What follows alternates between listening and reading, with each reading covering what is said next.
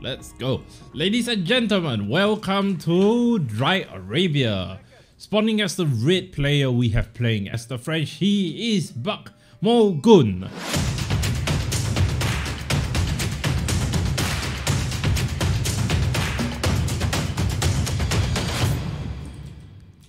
And spawning as the blue player, we have the one and only playing as the Rus, give you a lot of anxiety.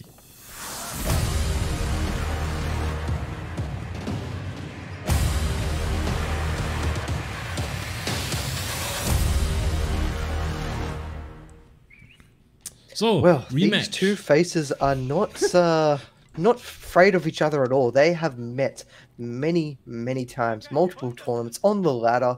We'll see them take on each other here in the DCCS round number 1.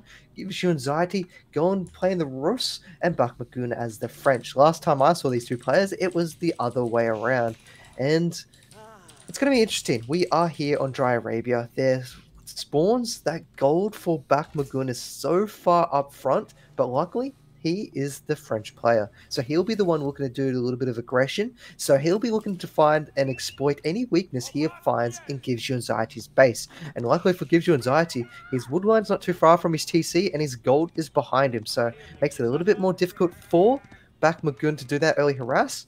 But it should be relatively comfortable for at least GiveUAnxiety to survive some of this French pressure that we're expected to see. White sheep, have you any food? Only a couple sheep, what are you talking about? Yes sir, 250 full. Oh, and don't forget, they also give 5 gold each.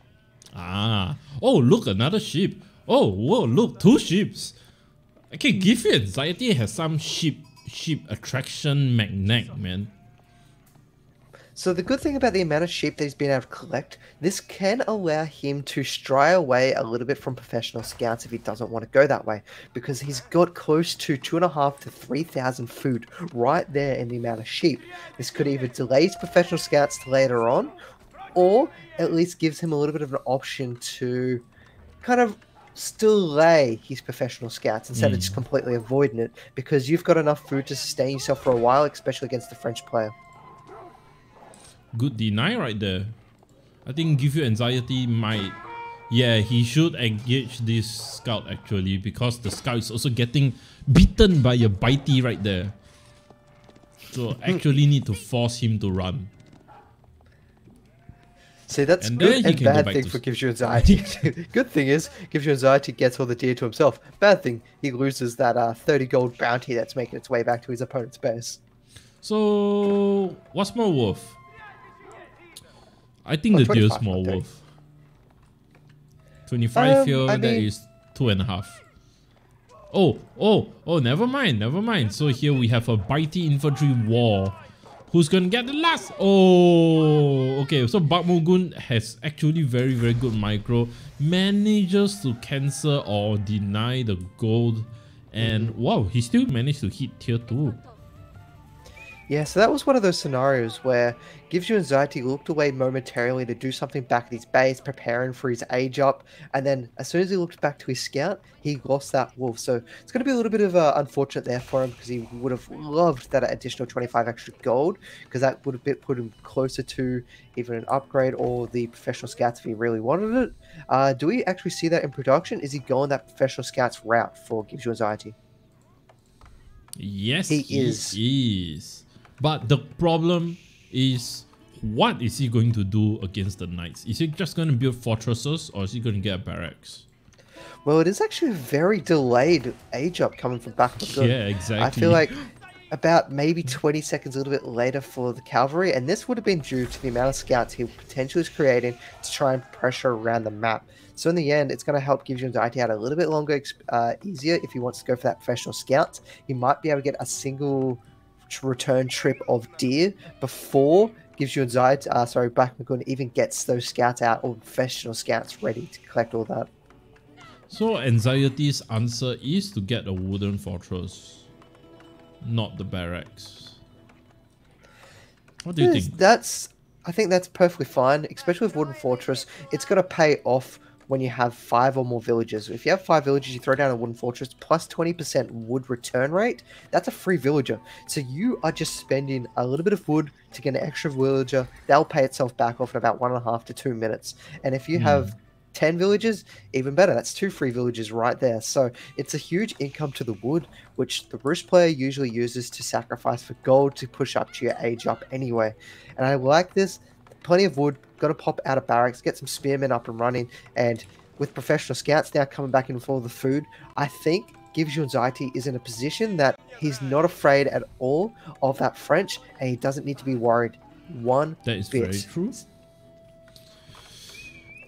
And the positioning of his buildings are actually very, very good. I think the only way the French can come in is from the bottom side. That is the only way the French can come in. Coming in from the top is kind of suicide.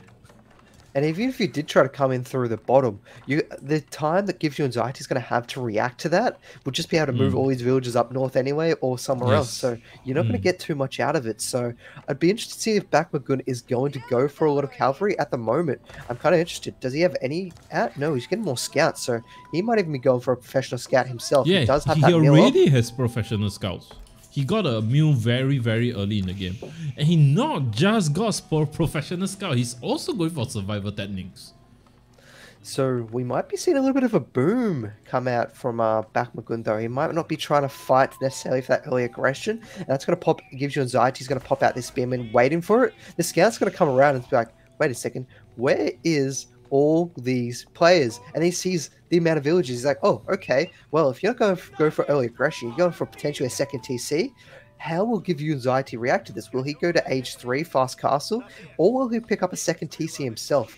I'm suspecting he will just go and cause some havoc. How about that? Cause some havoc sounds nicer, right? If he gets there before that second TC goes down, it's going to be great. If that second TC goes down, these 4 units are going to be absolutely worthless. I think he will be able to deny the second TC. Ooh, it looks like it's already come down though. It's going to be close. Oh, let's see. Any bets? I think he's going to be able to at least do something to the front lines, because the front lines are exposed, especially that gold. We mentioned this at the start, that gold is so far away from the TC that can be a little bit of pressure, especially from that Roost player. The 3 spearmen is going to be enough to deal with that knight, allowing the archer to freely work towards those villages. And looks like Bakmogoon should survive with most of his units. He does, but it does slow down gold income. It slows down any more knights to be able to be produced from Bakmogoon. But luckily for Bakmogoon, he is going for an economy route. So the gold's not going to be too scary to lose, but he would like to at least get some units onto there, because if he ever wants to transition to Castle Age, well, you need some gold. Actually, it's quite bad for Anxiety right now, if you realize. Anxiety really needs to do some damage. Like some damage. Without this is the first villager that's coming out of Bakmogoon's, and he's already 6 villagers ahead of Anxiety. So maybe he missed out quite a lot of villagers. And he also lost the scout. So, I mean, that ended up being a good trade for Bakmogoon. I think GiveUAnxiety is kind of in this scenario at the moment that he feels that he needs to continue putting pressure on. If he doesn't continue putting pressure on, he loses. In one sense, he's right. In the second sense, it's a little short-sighted, because if he doesn't think about what he wants to do instead of what his opponent's doing, he's just going to fall further behind and fall into the trap of Bakmogoon once, where he knew what his opponent was doing and then decided to go his own route to create a new style, and this economy boom is going to be super strong. So let's say GiveUAnxiety gets up to Castle Age, gets some of these relics.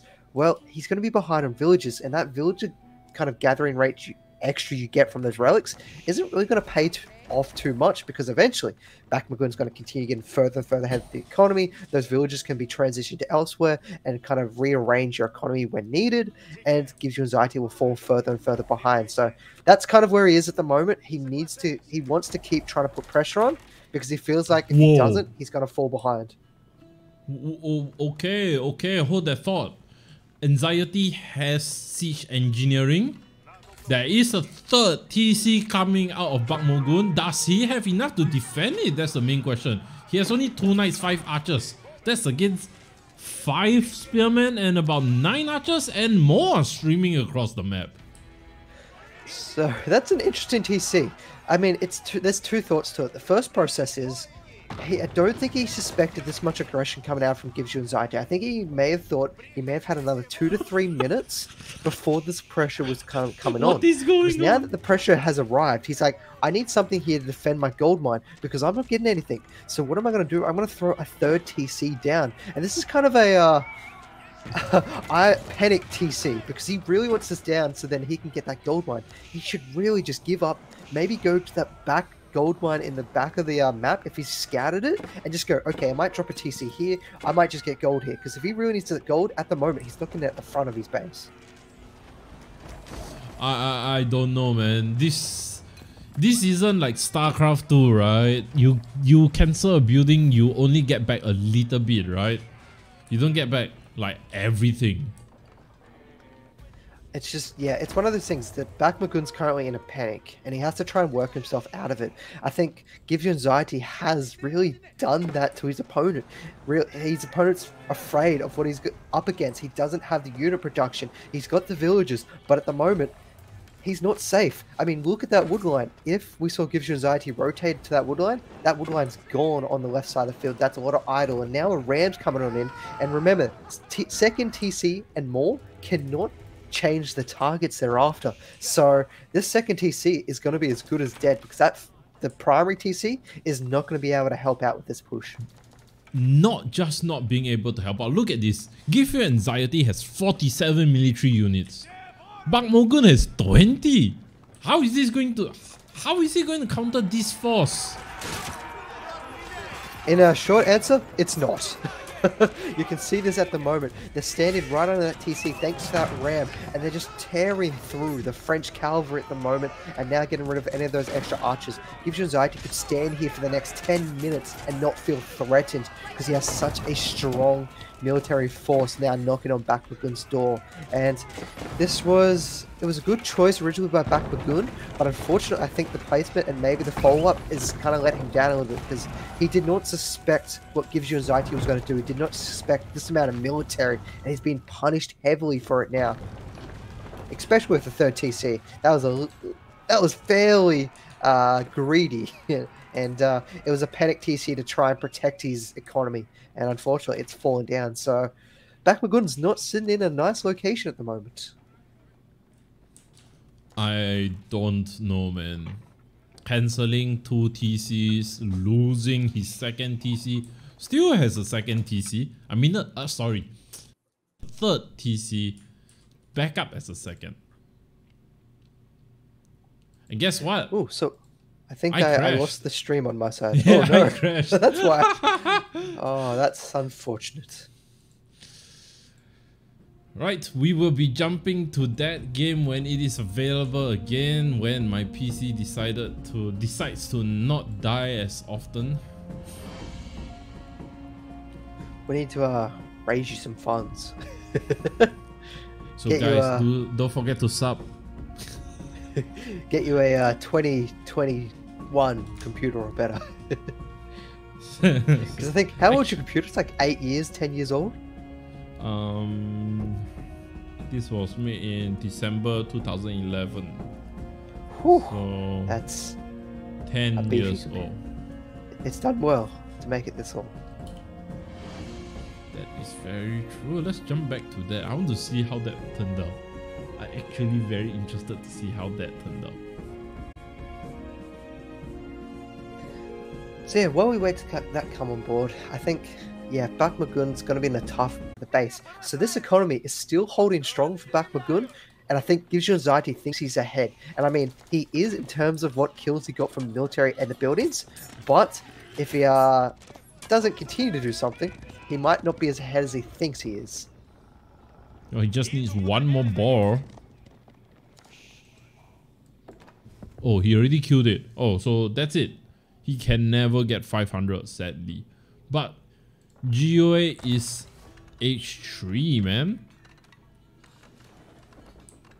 And there's this is kind of the follow-up you need to do. You found the damage, you found the economy hit.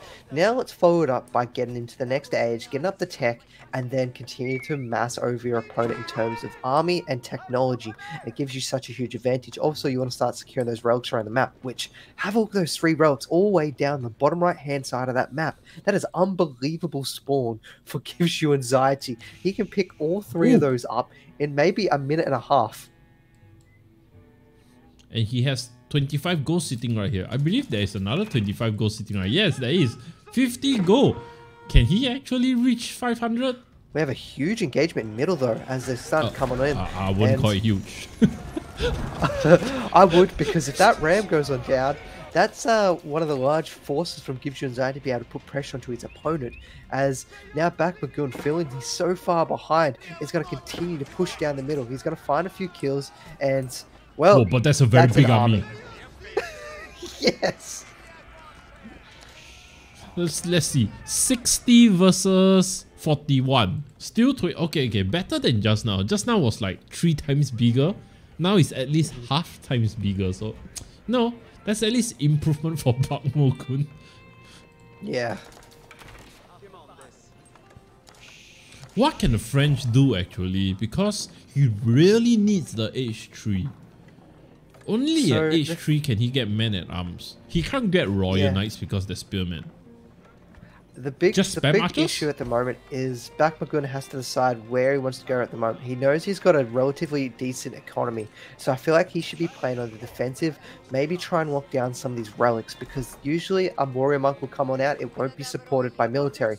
If you can slow the warrior monk production getting those relics, then at least you slow down your opponent a little bit without overextending your primary force. You need to try and get your economy up and running. You need to be able to that economy support your military building, and then eventually you'll have an equal army of your opponent, because we know at least there's no true TC from his opponent. We know that GiveUAnxiety is going that clear cookie cutter route for a Bruce player, and we're going to see a ton of horse archers, I would feel, starting to get built. Where's this guy going? Oh! Is he going to try I think he's going to try it. Go to the back, get some villagers for free. And he's got a spot that there's another TC there, and just look at the amount of spearmen. They've now been upgraded as well. Thanks to the Castle Age, those spearmen will tear through anything. They even have a high hit point pool, so it won't be too much of a worry to the opponents. And here we come on in, the archers are going straight through behind that spearman line, and all those horsemen are starting to go down from the strength. And because they've got such high hit points, unless there's perfect micro coming from Bakmogoon's archers, he's not doing too much. He's focusing on those spearmen. Those spearmen, they will take arrows for days at this level. They're not going to be too worried, as the archers for GiveUAnxiety is ripping through his opponent, and they're just going to continue walking forward, shooting, firing, cleaning up Bakmogoon. I think Bakmogoon's going to be potentially in his coffin with the nails starting to come on down. Oh, that's so unfortunate, but actually I keep thinking, what can the French do?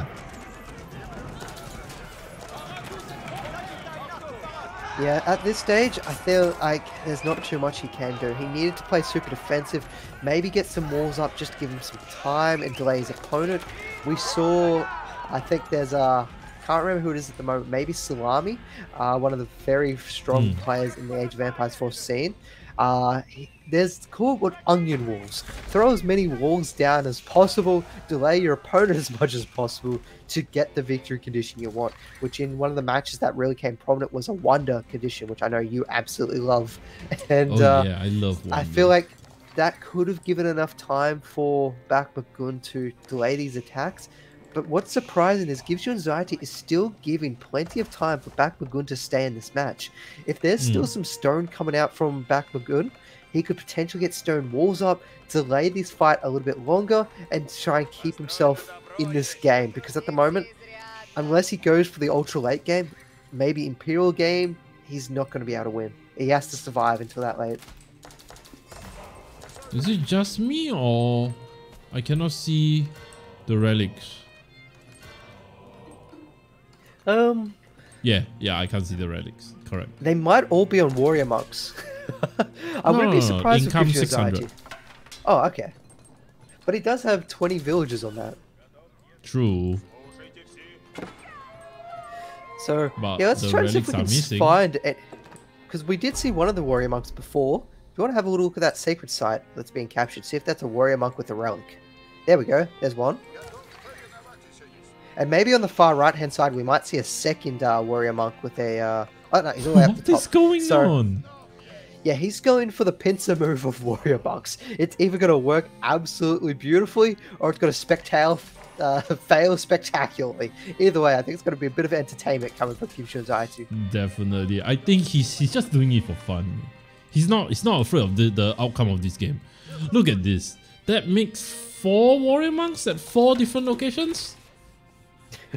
Yeah, they're getting there. They're going to collapse very shortly, and it is going to be an explosion of woo, and it's going to be beautiful. I also love those random... horrendous? Nah, beautiful. I also love how there's just a group of villagers for GiveUAnxiety on the right-hand side of the map that just decided they're going to farm some wood and get an outpost up there. I wonder if you will see the warrior monks. Oh, he does see the warrior monk.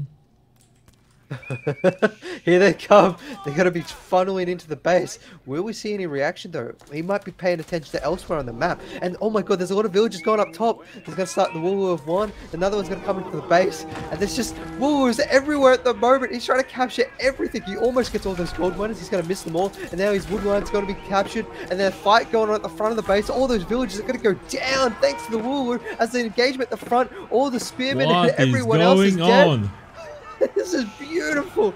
The amount of units GiveUAnxiety captured from every part of the map is just unbelievable. And then the GG comes on out. What is going on?